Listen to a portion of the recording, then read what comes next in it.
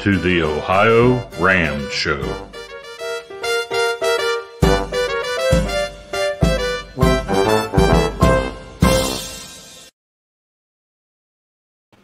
Well, hello everyone. This is Jim Lawyer here with the OhioRAAM Show number 364, the show about ultracycling and RAM and all other things cycling. And Lee Kreider here. We are coming to you because of all the good folks who operate the Race Across America time stations here in Ohio. Time stations 41 in Oxford, Ohio. Time station 42 in Blanchester. Time station 43 in Chillicothe, where Jim holds forth. Hey, Jim, did I get it all right that time? You did. Excellent job, Lee. Everybody, all the people and crew there, thank you very much from all of our time stations. Well, one of our objectives here is to tell all the good work to do. And, you know, all the staff time stations across the country. Correct. There are so many great people out there doing their jobs. And we just want to take a moment here to remind everybody to be sure and post your comments and your questions either on YouTube or Facebook down there in the comments section. And we'll be sure to bring them to our guests when we get her in here. Jim, you've had your first vaccine. You got a sore arm? No, it was sore for about a day and a half, and now it's all better. I can lift my arm up with no problem. So okay. Looking forward to the next one. And you couldn't do that before you got the shot, could you? That's right. So I'm much better. Actually, I gained like 10 on my FTP after the shot, so it's doing good. Okay, great. Well, have we got any news tonight? We've got a little bit of news. We'll go ahead and start off. Got the pleasure of listening to Nancy Guth talk today on the WCA Women's series that they're doing. Very good talk. She talked for about an hour about all of her experiences and what it's like to be a woman in cycling, etc. And it was really good. I would recommend you guys check out the next one on April 4th. It's a free one. You just need to go to their Facebook, the WCA Facebook, and they'll have some information, and you sign up, and then you join the Zoom call. So it's a great thing. The other news that we've got, again, I'm promoting the Ride for Us. It's a free online event on Saturday, April 10th, which is his birthday. We're celebrating his birthday for this great rider that we lost too early. It's going to be a 24-hour ride. We're going to start at 5 a.m. Our good friend Chris Hopkinson is helping.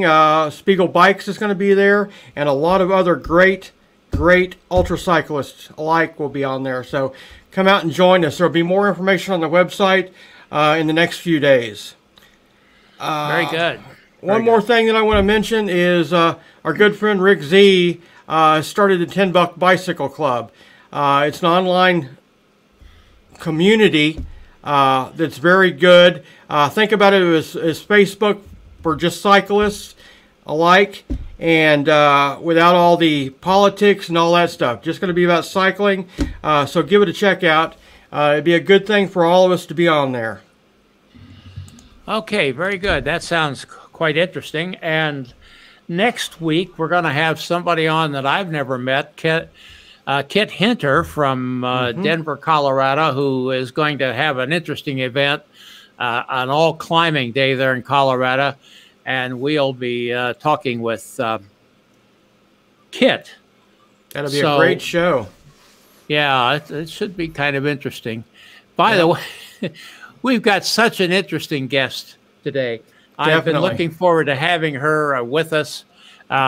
She was on the show back in 2015, back when we were just kind of stumbling around, and we're still stumbling around, but we're stumbling around better now, Jim. There you go. Exactly. Exactly. And a little slideshow here to kind of give you a background on Leah Goldstein. She's been a world kickboxing champion. She was in the Israeli secret police. And then she turned to cycling. So we could spend all night talking to Leah with all of the stories she's got to tell. But let's stop talking about her and let her do the talking. Hi, Leah. How are you tonight? Hi, guys. Leah. Hi. We're glad to have you here. Thank you how are for you? having me. How are you doing there in Vancouver this evening? Well, I'm actually in Vernon, so I'm 5 hours east of Vancouver. It's a little bit better for riding, and yeah, we're doing good. It's above zero, yay! So I'm happy. Not all of British Columbia is in Vancouver, is it? No. we sometimes forget that here. So I don't know where to start, Leah. You've had such an amazing career. Kind of just go over some of the things that you have done in the past quickly with us. Oh my goodness. Well, I started in Taekwondo. I was a junior national champion, and then I transitioned to kickboxing. At 17, I was a world kickboxing champion, and then I went to Israel. I immigrated to Israel because I wanted to join the IDF, the Israel Defense Force. Wow. And I was the first female instructor to train the commando. And then I worked for the secret police, the Belush, it's a spying agency. And then I started duathlons, and that's where I discovered the bike. And so I was a pro racer. I raced with the Canadian national team and the Israeli national team for about 10 years. Then when I retired, I discovered ultra endurance racing, and I thought, this is perfect. So that's kind of my life in a nutshell. That is truly amazing. What did you like duathlons and try? Did you ever do a triathlon or just mainly duathlons? No, I don't. I can't swim very good. I can't swim at all. So that's me too. So I understand. I don't like the water. So no, actually, I did a duathlon. It was a military duathlon, so whatever. And so I didn't even know what I was doing. I had a bike and one of those hair dryer helmets, and then just running shoes, and we warmed up kickboxing because we didn't know how to warm up properly. And so then my instructor, who knew nothing about, he was an intelligence officer. He just said, "You better win or you're in trouble," right? So that was pressure. There you go. Exactly. He gave you a challenge and you stood up to it, yes, huh? Exactly. Awesome. Yeah. Excellent. So I kind of got hooked on, from that point. From that point, I discovered the sport. Then I started to train more, and gotcha. That's kind of how it started. What got you interested in ultra kind of cycling? I remember watching it when it used to be televised when I was little kid, and I thought it was just a huge challenge and to push yourself kind of beyond your limit. And I kind of from military experience too. I mean, they kept us up for multiple days and to be functionable. So I thought, you know what? I think I have a little bit of a head start here. I can ride a bike quite decently. So you put that all together and you've kind of developed an ultra endurance rider, right? So that's kind of how it started. And I planned it too when I was pro racing, that when I retired, I would transition into ultra endurance racing. Gotcha. Okay, very good. Well, I'm just looking here. I thank goodness, Jim, for 2 screens because I left my sheet behind, which I printed out. I'm going to go over your RAAM history as I have it. Let's see if we have it right. In 2011, you were the overall women winner with 11 days, 4 hours. And I believe Kathy Roach Wallace was the only other woman to finish that year, if I'm correct. In 2012, you won RAW, the race across the West, in 2 days and 14 hours. And then you had a hiatus. Yeah. You come back 8 years later, 2019, RAAM, you're second overall among women, 2 hours behind none other than Daniela Genovese. Now, being beaten by Daniela is nothing to sneeze at. But here's the interesting thing. 8 years later, you bested your time by 9 hours, didn't you? Amazing. Yeah. I mean, it was, I mean, that was a long time to take off for sure, So I think that kind of, hurted me in the prep for that. But you live and learn, like you forget what it's like to, really train your body when you take that much time off. So I think I kind of jumped the gun a little bit too much. I should have kind of transitioned, waited about 2 years, but you know me, just do it anyways. So that's why I think that just from learning from the mistakes that we made and my training mistakes, that I'm hoping for a better time this year. And I think honestly that this will probably be the fastest time just because, I'm going to be 53, so I think now is the time to do it for speed and to have the best RAAM I could possibly have. I think this is going to be the year for me. Gotcha. Well, that leads into a question since you mentioned 53. Rob McCurdy wants to know your comments on how old is too old. Never. Never. I agree with you totally. You can still breathe. Yes. You can still walk and you can function. You can do anything, right? I plan to do this race when I'm 90 and finish it in 12 days. So there you go. Excellent. That's a great. Rob knows that. Rob knows exactly. I used to coach Rob, right? And okay. He's an awesome athlete in his 60s. And, and he knows that to me, age is just a number and it means absolutely nothing. Well, I think if anybody could do it, you may be the person. Your first RAAM, you had quite a lot of problem with Schirmer's neck, didn't you? You want to talk about that and what have you done to correct that problem? I still have a problem with Schirmer's neck. I mean, even this last RAAM, I had the apparatus already. Like they already shaved me. They put the tensor bandage into my hair, and it was already tied at the start of the line. I don't know if you noticed it or not. No. What I did basically is strength training. I train with a weighted helmet. I never ride without my helmet when I'm on the trainer because in Canada we're on the trainer a lot. Right. Intensive strength training I think is the key, but like I said, I still feel it. I think and that happens basically. Schirmer's like when you had multiple injuries.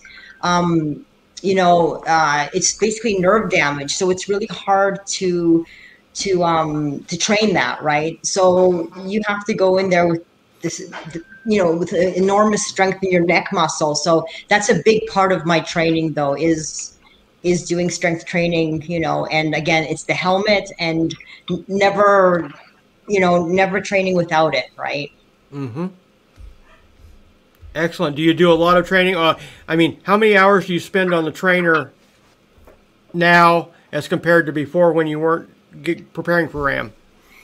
Oh my goodness. Well, I live in Canada, so right. From November till like the end of February, you're on a trainer. So I would spend like up to 12 to 15 hours. I know that sounds crazy, right? But I do a lot of it. And also too, just with early morning rides and night rides. I mean, I've had people throw bottles at me and Slurpees and, so the risk, it's not worth it. And I guess you have more quality when you're actually indoors. And if you can really replicate what you're doing outside. So the trainer is a huge tool for me. Right. Gotcha. And I'm going to say I'm going to do 50-50. 50% of my training is on the trainer. 50% is outdoors. That's great. Excellent. Yeah. And I believe, didn't you have a pretty horrific accident before 2011, wasn't it? One of your rides, you had an accident just not too long before. Oh my God, I've had multiple accidents. Well, I think the mother of all crashes happened when we were descending like at 80 kilometers an hour. And then this was in pro racing. And then one girl was trying to kind of tuck in and she leaned into me. And at that speed, I ended up landing on my face, which gave me, an instant facelift. And, I broke probably almost every bone in my body. And they said, that's it, career over, right? Your ability to walk is questionable. You got to walk over a cane and you'll never race again, right? And I think at that time, it was one of the worst crashes in the history of the sport. But I came out of it. I mean, it was a tough challenge, but mind you, that's one of many crashes, right? Prior to the Olympics, I broke both my arms. In France, I broke my back. So I could write a book, called 9 Lives. and here you are. Awesome. That's a tribute to your drive. As you were telling some of your friends online about being here tonight, you suggested that you had some RAAM secrets to share. Is there some deep, dark secret you have, or that I have some deep, dark secrets? Yeah, you said you had RAAM secrets. Well, if I had secrets, I'm sure you're not going to share it. So no, I'm not going to share it. Maybe when I retire, I'll write a book and you'll hear all my secrets. There you go. Exactly. How are you dealing with your crew and things with COVID and being from Canada this year? and the border crossings, etc.? It's a challenge. Well, as you know, the land borders are closed. So my only way to get across is I have to hire a commercial carrier, rent a commercial carrier to bring over my RV and follow car. Then I have to fly over to meet them on the other side. And that's, because the land border is closed, and I cannot have a Canadian crew because flying back into Canada, there's now a 3-day mandatory hotel stay that's $2,000, and then you have to quarantine for 2 weeks. So my only option was to, have an all-American crew, which primarily they are. Most of my, 90% of them are from the United States anyways. So that's the challenge right now. And hopefully, things will remain open by June. So I'm being optimistic that they will. Definitely. Do you think that's going to impact you not being able to train with them like you would normally? Or do you think it'll be okay that, No, I mean, my crew that I have, this will be they were with me in 2011. Okay. They were with me in 2019, and they're going to be with me in this one, right? Okay. I mean, I'm missing a couple of people. I mean, if they lift that $2,000 mandatory, hotel stay, then I'll have my three of my Canadian crew come with me, right? Okay. But Excellent. if not, that's a huge added expense that is just not, viable right now. Gotcha. Leah, kind of shift the subject a little bit in this Me Too age. And in the news here in the United States quite a bit, there's been a lot about sexual harassment. I once heard you tell a story. I think I saw a video. You have sort of a unique way, or you had a unique way of dealing with sexual harassment. Could you share? I think you know what I refer. I don't know if I can share some of that online. Yes, you can. That's one of those deep dark secrets, isn't it? That's appropriate. It's on YouTube, so. Okay. Well, are we talking about the Middle East or? Yeah. Well, I mean, look, I knew what I was getting into. I was the only woman in my division in the military, especially in the police force, So I knew it was coming, not only from the commanders, but from other colleagues. So I was prepared for it. However, there wasn't, anyone that I could go and complain to or, report an incident. Like there is more support now for sure. So it was basically on me to, so I basically just threatened people who gave me a hard time. I mean, to fight fire with fire. Exactly. So, and that was the only way I could survive, right? Is almost to become one of them, because that was my only choice. I had no other choice, right? So when I got this reputation kind of being a psychopath, people backed off a little bit, right? That I won't hesitate, trust me, and I think you have that kind of, and the hard thing is when a woman is being tough, she's considered like kind of a bitch, right? But when a man is being tough, he's strong and a good cop, and he stands his ground. So I had that to challenge as well, right? But I'm thinking, it was tough, but that's my secret. There you go.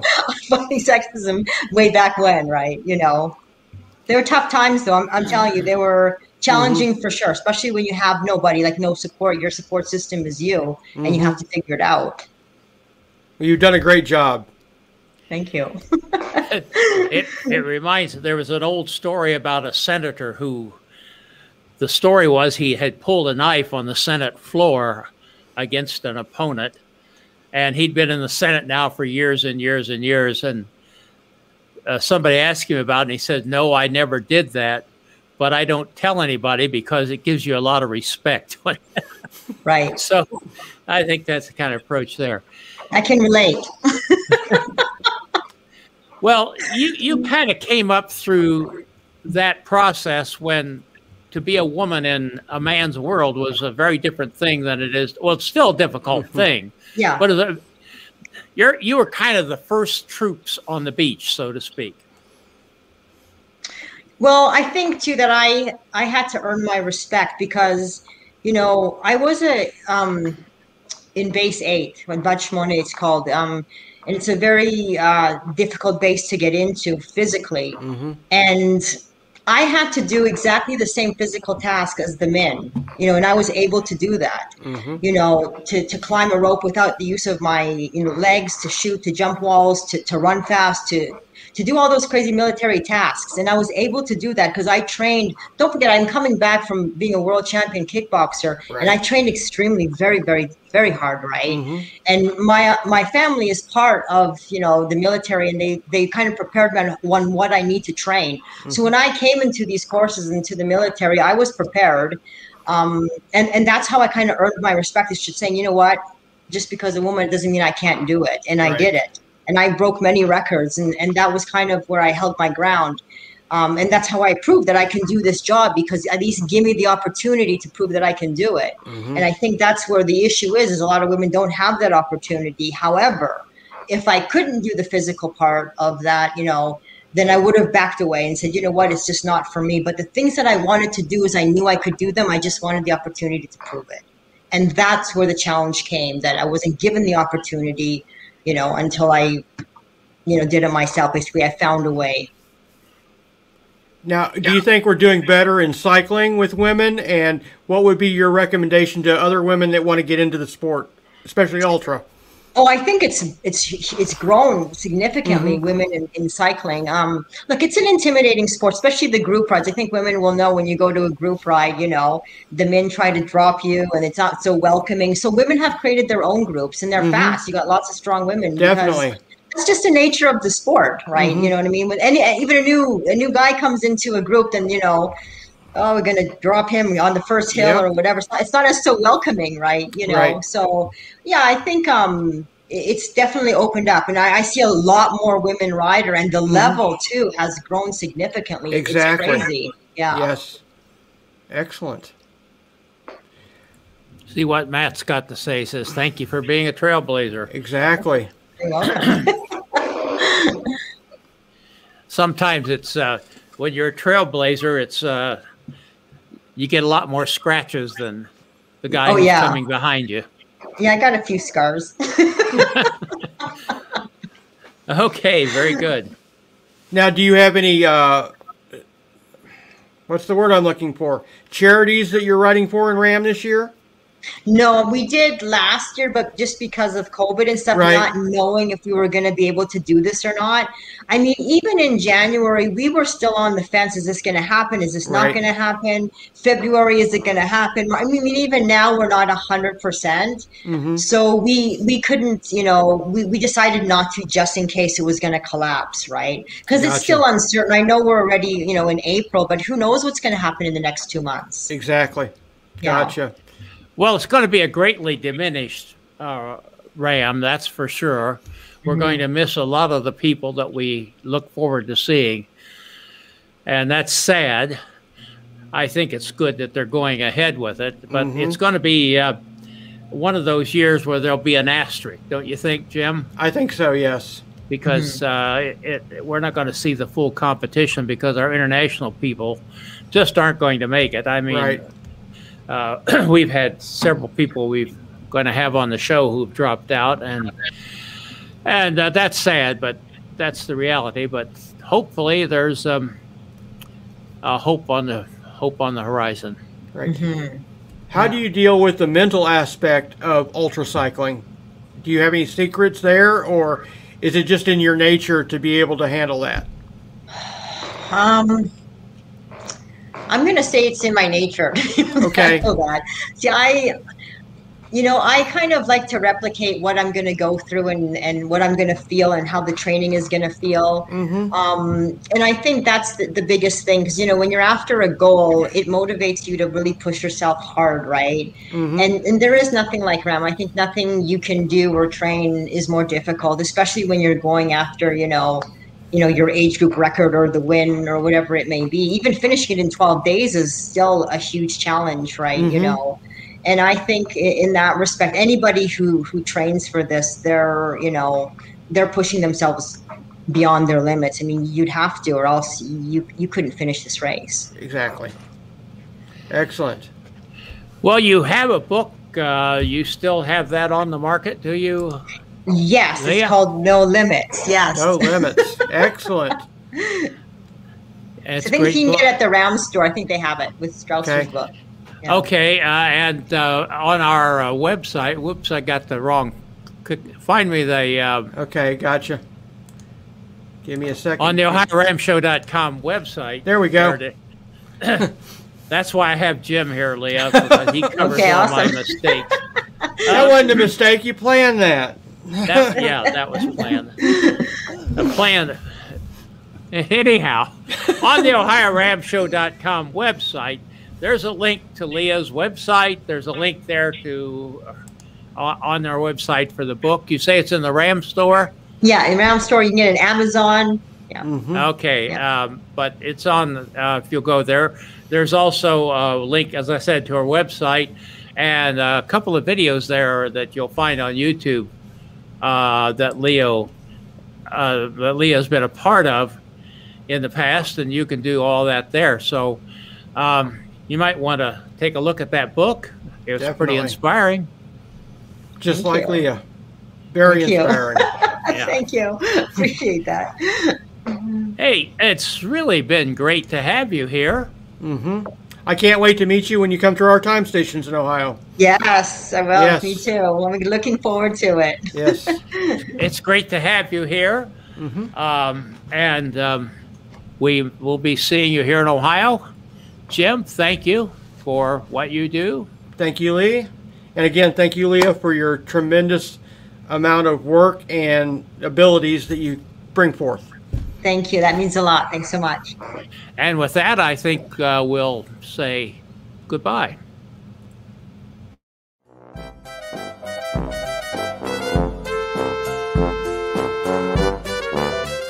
This is Gregory Zuber, thanking you for watching and sharing. Music by Kevin MacLeod.